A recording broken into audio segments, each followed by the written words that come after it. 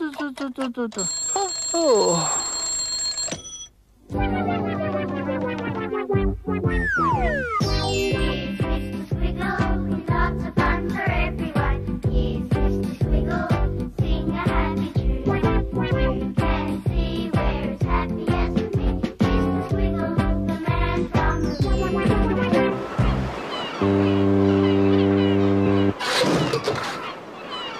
Read it, Rebecca, read it quickly, quickly. Mr. Squiggle, it says you've won a prize. A prize? Oh, how exciting. Oh, it's one of Doormat's trips to the moon. Hooray, hooray, hooray, hooray. But Mr. Squiggle, you don't need a trip to the moon, you live there. Oh, so I do. Mr. Squiggle. Right now, it's time to come down to earth with A squiggle or two, Blackboard. Indeed, double deed. Oh, has he finished talking now, Mr. Squiggle? Now, this squiggle, Mr. Squiggle, comes from Brett and Emma Solomano, who live in Mulwala in New South Wales. Tricky one. Oh, I think it could be lots of things, Mr. Squiggle. It could be a goldfish, maybe. A goldfish. A goldfish? Why not, Rebecca? Or is that an umbrella that you're drawing, Mr. Squiggle? Well, not quite, Rebecca. Oh, is it a toadstool? It could be, Rebecca. It could be. Am I getting warmer? Yes, Rebecca. I'm not sure I am, Mr. Squiggle. Is it an umbrella? It could be, Rebecca. But what is it, Mr. Squiggle? It's a cat. Oh! With an umbrella tail. Oh, that'd be very handy, wouldn't it? In case she gets freckles on her whiskers. Oh, you never want freckles on your whiskers, Or do sunburn you? on her teeth. Oh, no. Sunburnt teeth. That's a lovely squiggle, Mr. Squiggle. Thanks for that one. Another one, Rebecca? I certainly have another one for you. Hurry up.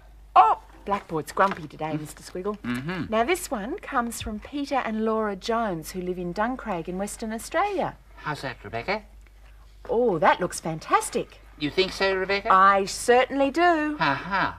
Is it upside down? Everything is these days, Rebecca. All right, well, we all know we can stand on our heads now to And see if you what it can't, is. you could stand on Rebecca's head. Oh, no, Mr. Squiggle. Oh.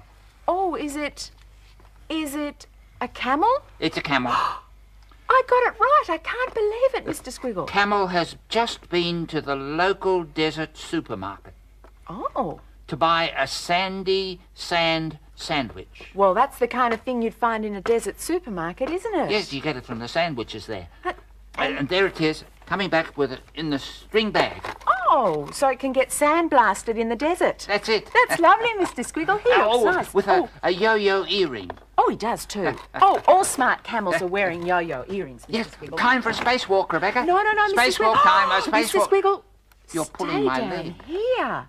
I've got this fabulous squiggle for you to do. You can't leave us. No, Rebecca. Now, this one, Mr. Squiggle, Yes? comes from Joshua Whittaker, who lives in New Norfolk in Tasmania. How's that? I think it looks fantastic.